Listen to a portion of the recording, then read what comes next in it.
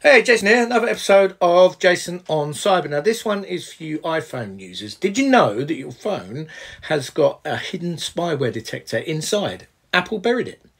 To find it, you open Settings, you go to Privacy and Security, and then Safety Check. This is Apple's Someone Might Be Watching Me button.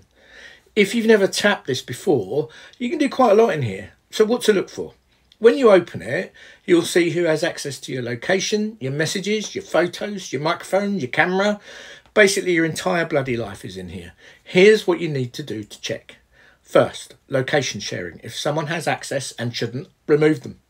2, shared accounts. Look for anything weird, old partners, unknown emails, devices that you just don't recognise or don't use anymore. Get rid of it.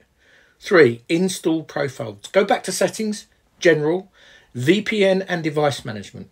If you see a profile that you didn't install, that's bad. Someone set up a little backdoor into your phone, so remove it. Now, number 4, unknown apps inaccessibility. Spyware loves this one. Go to Settings, Accessibility, Installed apps. If you see something random in there, delete it. If you see your ex's mum, or anyone you do not recognise, remove them from this stuff.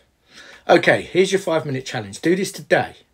If you've reviewed and something looks off, you've got a couple of options. Emergency reset or manage sharing and access. Inside Safety Check, it resets every permission, cuts off every device, locks the whole phone down in seconds.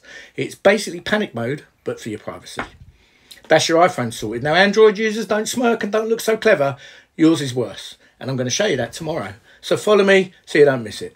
Stay safe, stay secure, and for goodness sake, check your settings. Till next time.